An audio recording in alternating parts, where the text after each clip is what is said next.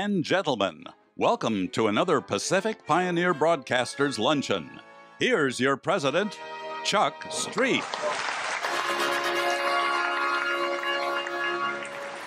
Thank you, and good afternoon, ladies and gentlemen. Welcome to this very special luncheon presented by the Pacific Pioneer Broadcasters. Today's program is sure to be very entertaining. Just look at our dais. We will present the coveted Art Gilmore Career Achievement Award to a most accomplished television and motion picture actor, comedian, voiceover actor, writer, and he's best known for his improvisational comedy. During today's luncheon, we will pay tribute to Mr. Fred Willard.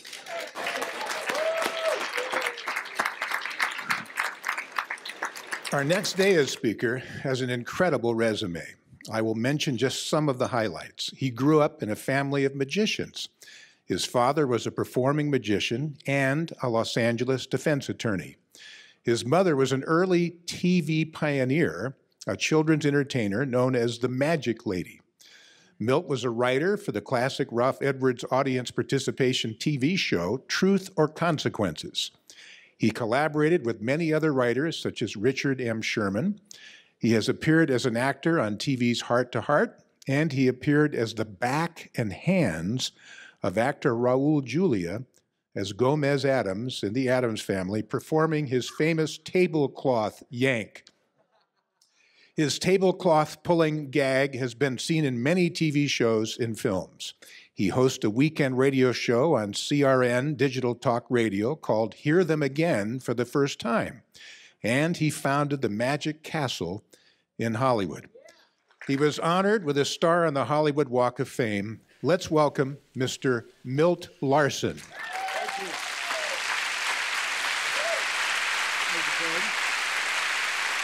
Thank you, everybody. I'm not going to try to top any of these wonderful jokes because I'm really a very serious kind of a guy. And I asked if it'd be okay, and I know it is okay. I haven't asked Fred, but it'd be okay if I put together a little slide presentation. And I think it's very nice. It's about the family and everybody in your thing. And it's not too long, but I know everybody will enjoy it. You've got the thing. So for my first slide,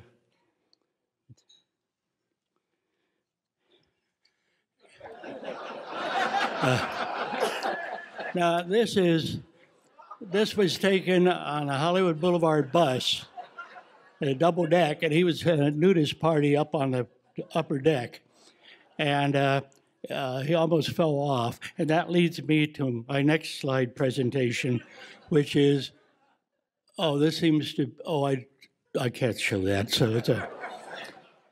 And I am pretty much known as a magician, and because of the Magic Castle and all that sort of thing, and I do occasional magic things, and let's see, I had one here that Fred taught me, and well, I guess it disappeared.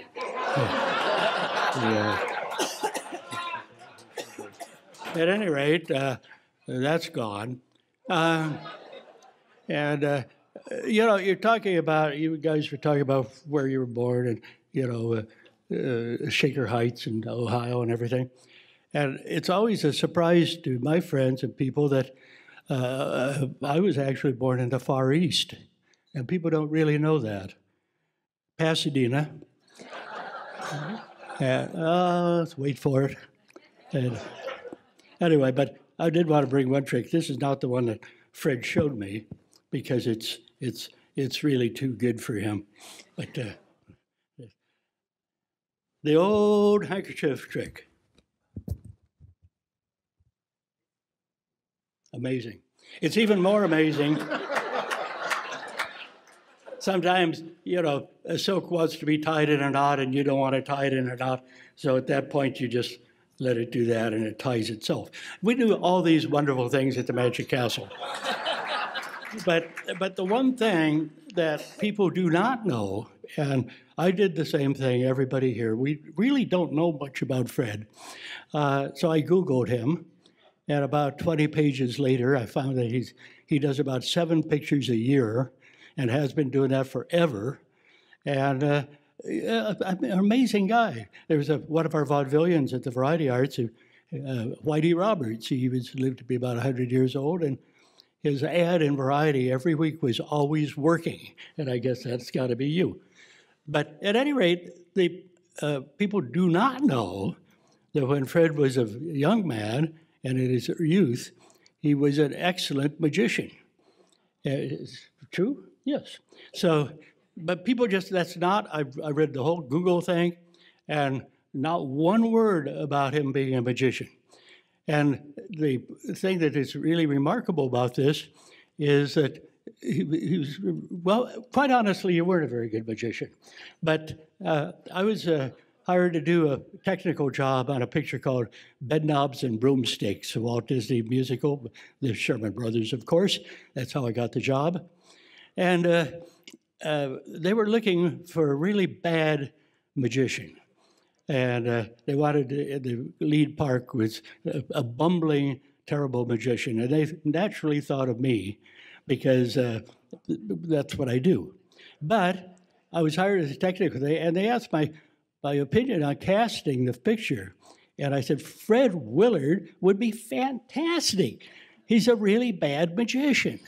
And, you know, I mean, he could just do it. They hired David Tomlinson to do the part, and it was kind of cool. But you know, you would have just been excellent about that, because people would, you know, not knowing too much about Fred and his experience, that he really would have been great at that part. And Fred has taught me almost everything I know. This is the cut and restored rope trick.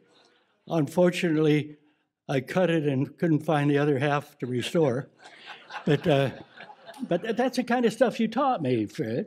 And so I just, we don't have too much time. Arlene, incidentally, Arlene provided these little flashlights for you.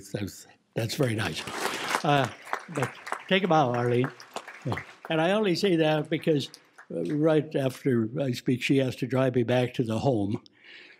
It's a tapioca night, and so we, you know, and we live in Santa Barbara, and I don't know the way, so she has to drive. But at any rate, but because a lot of people, you know, I'm going to say one of the things while I'm still not on the subject, but I have a wonderful doctor. We were talking about our doctors, and I had a great physical the other day, and I'm only 84. I'm a youngster compared to, well, not you, you're a youngster. But at any rate, you know, passed with flying colors and nothing was wrong and stuff. So he said, well, you're in really great shape, and your mother lived to be in her 90s and stuff. And, you know, how long do you think you're going to hang around? And I said, well, you know, a lot of our friends, you know, Bob Hope and Eubie Blake and people, you know, live to be 100. I think I'll shoot for 100. And he said, well, the way you're going, you're probably going to make it. And I said, well, there's a problem with that, Doc. I said, I could walk out of your office right now and get hit by a truck, and that would be it. And without blinking an eye, he said, not necessarily. How big is the truck? Because many times,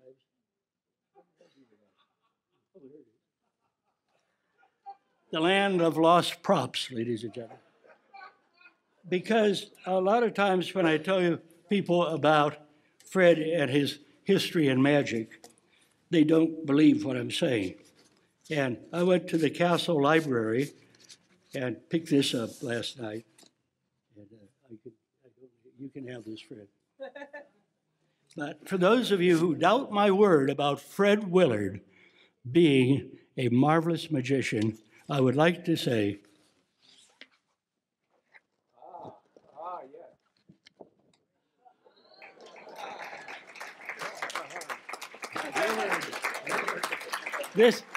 This was where he was a very young man, and they, when he finally got out of Ohio, they made him shut down the tent. That's for you, Fred. You can have that for your very own. Thank you very much. And Arlene, warm up the car. We're out of here. Thank you very much. Okay, good. Thank you so much. Thank you. That was just wonderful. Thanks for joining us. You know, I can already feel the excitement building for our next Hollywood Media Professional Celebrity Showcase.